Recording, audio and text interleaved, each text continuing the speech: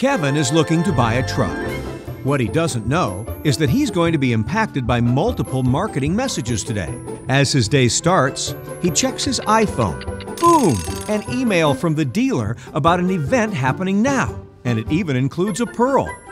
Not ready to make any moves, he moves on through his day. Kevin's wife kisses him goodbye, and he heads off to work. On the way to work, a radio message from the local dealer reinforces the email content seen earlier on his iPhone. The 2012 Ram All-Out Clear-Out at Jackson Dodge is almost over. After hours of endless meetings, Kevin is back at his desk doing what any great employee would be doing: surfing the web. Mainly automotive sites, as he's in search of his new toy, a brand new truck.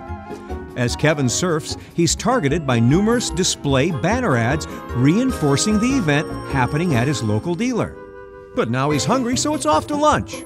On his way to Applebee's, he sees a billboard with the dealer's website advertising the same message he saw on his phone. Well, the 5 o'clock whistle sounds and Kevin sprints to the door.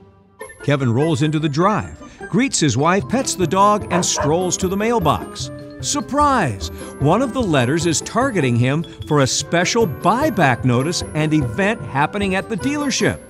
Coincidence? At home, feet up, Kevin is relaxing to an evening of TV.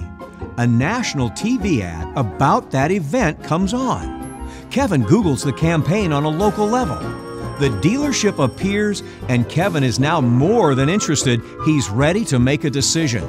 The following morning, Kevin is at your dealership. Congratulations on your new truck, Kevin. Glad we could help.